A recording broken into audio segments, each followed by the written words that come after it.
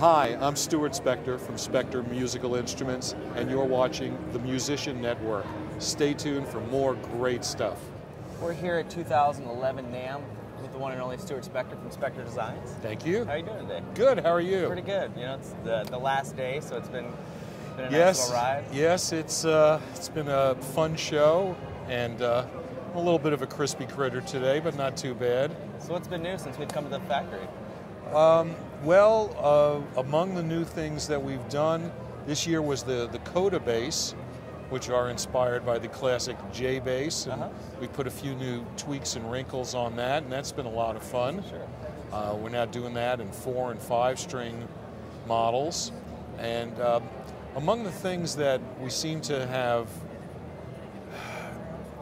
moved in an interesting direction with is seem to have eliminated some of the dead spots on the G string. Oh, wow. Which were endemic with that design, and which really people have become sort of like come to expect. But and I think that it's just the result of the type of truss rod that we use and the pal ferro that we're using for the fingerboard material. So the neck has wound up being stiffer, which has raised the resonant frequency of the neck to a point where those dead spots have shifted up to the point where they're not significant. Wow. So that's been fun, and it's been really gratifying to have, you know, some of our associates in the industry who are incredibly critical, because there's plenty of people in this area telling us that, hey, these things sound great, you've done a really good job, and so that's been a lot of fun. Absolutely. After all these years, what still inspires you to get up and keep being innovative and keep doing what you're doing? Well, I mean, I got involved with this because I love music. Sure. And I'm just feel privileged to be involved in it. I play with some friends. We play gigs about once a month. Nice. In a little, you know, bar restaurant down the block from our workshop, and mainly sort of rock, dance music, or whatever we like. And I'm privileged to play with some guys who are terrific players, and you know, pretty much our rehearsals consist of setting up the equipment, going, hey, I want to do this tune, and okay, what key is it in? And okay, anything, okay, it goes to the 6 here, and okay, let's do it. So that's fun, and it's, you know, I started off to just build instruments myself, and I'm still building them and playing them, and you know, and one of the things that I've said in various interviews is the word in English is playing music. Yeah. Well, play music, have fun. You know, that's what it's all about. Absolutely. And growing up, who are some of the guys that inspired you to start playing, or to start building, for that matter? Or? Oh, boy, well, I started playing during as Martin Mull put it, the folk music scare, and that was, you know, in the 60s, early 60s in high school, and started playing acoustic guitar and then some electric guitar. And the first electric guitar that I had was a Zimgar, which was a dreadful, dreadful instrument. And the first customization project, it had little rocker switches on it, and the first customization project was to put duct tape on them to prevent them. They were positioned so that if you were strumming, you'd shut them off, and the whole guitar would go dead. I think everybody so yeah, that was the start of that. And one of the guys who was inadvertently instrumental in me starting to build instruments is a buddy of mine named Mike Kropp, who's a damn great player, fantastic banjo player, great guitar player, even though that's not his main instrument. Among other things, he was in Vassar Clements' backup band. He plays now once again with a super bluegrass band out of Rhode Island, New England area called Northern Lights. But anyhow, when I was about, 20 years old or so, sitting around with Mike in his living room, and he was playing his Gibson Master Tone, Hearts and Flowers neck 5-string banjo, and wailing away at it. And he said, oh yeah, like one of my buddies that I sort of went to college with made the neck for me in his apartment in Denver. And I went, oh gee, well, if this guy could make this beautiful banjo neck in his apartment in Denver, I could probably make myself some sort of electric guitar or bass. And that was like the silly impetus for it.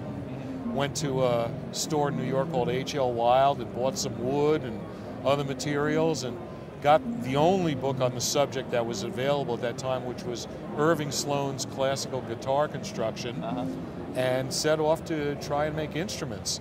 And luckily ran into some other people, among them a dear friend of mine named Billy Thomas, who and is an incredibly skilled woodworker who came from 3 or 4 generations of woodworkers, all of whom had retained all of their fingers. That's incredible.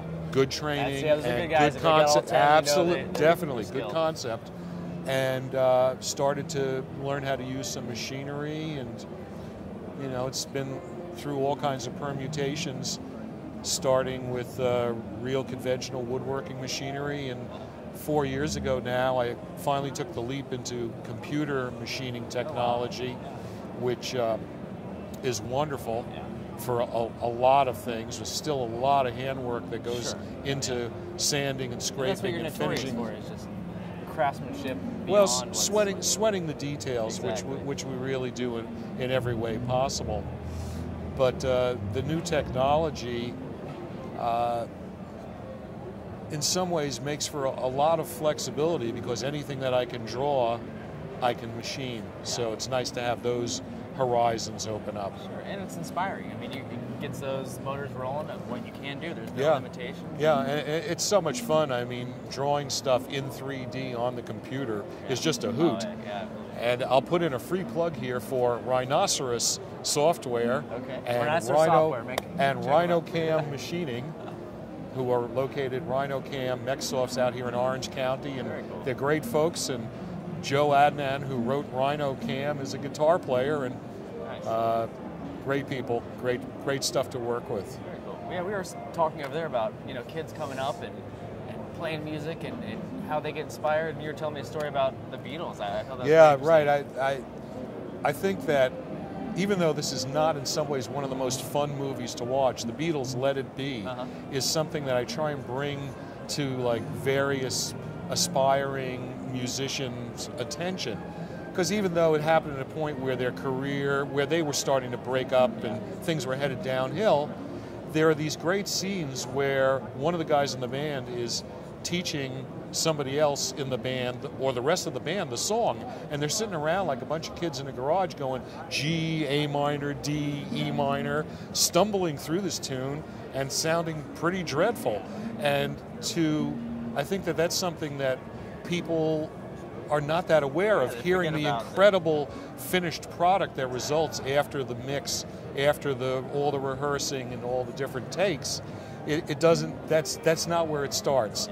Even for guys of that level of talent who had been paid their dues, playing in bars, playing together for years since they were kids, playing in bars for years, learning all the classic rock tunes.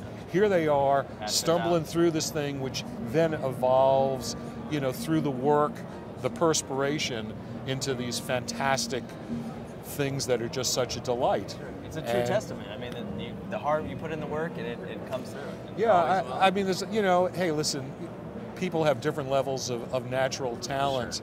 I mean, I'm privileged to work with one of my colleagues and right-hand guys named Jimmy Eppert, who, it's genetic. His family have been musicians for hundreds of years, and his kids are professional musicians.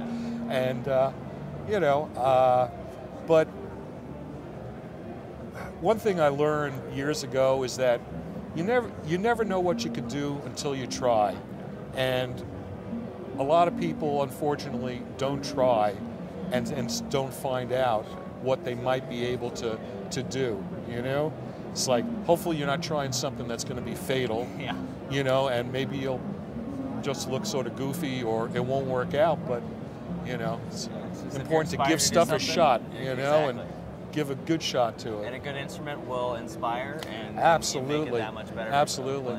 Yeah, and one of the great things about being in the musical instrument industry and building instruments is it's a really rare opportunity, especially in this day and age, to be making something that's not a disposable product. Absolutely. I mean, our instruments range in price, but you know, some of them are really expensive. And one of the things I say to people is that, well, this instrument, should be around for 100 years or so, maybe longer, and you can pass this down to your kids, and you know, and that's a wonderful thing, you know, as opposed to something that's like going to wind up in the junk heap. Or you're buying a new one every couple of years. I mean, a quality instrument will stay with you, like you said, a lifetime. Absolutely. And it just gets better as it ages, in my mind. And you know, and also a quality instrument will be hopefully have versatility, and one of the things I get a lot of satisfaction out is the incredible range of music that different players play on Spector basses. Who are some of the endorsers, or who's some of the guys playing your instruments? Oh boy, we've got so many of them. I mean, ranging from Mike Kruger of Nickelback, Rex Brown, he was the bass player in Pantera and now plays with Down. A fellow named Pablo Stennett, who is Ziggy Marley's bass player. Tony Hall, who's played with the Neville Brothers.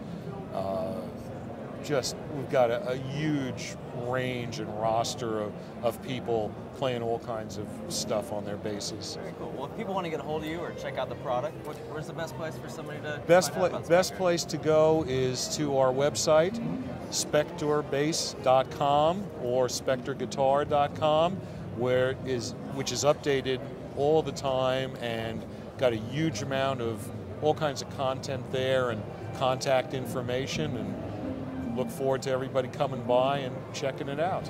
Well, that's great. Once again, Spector Designs, check them out. 2011 NAMM. Stay tuned. Thank you. Yeah, thank you very much. Pleasure.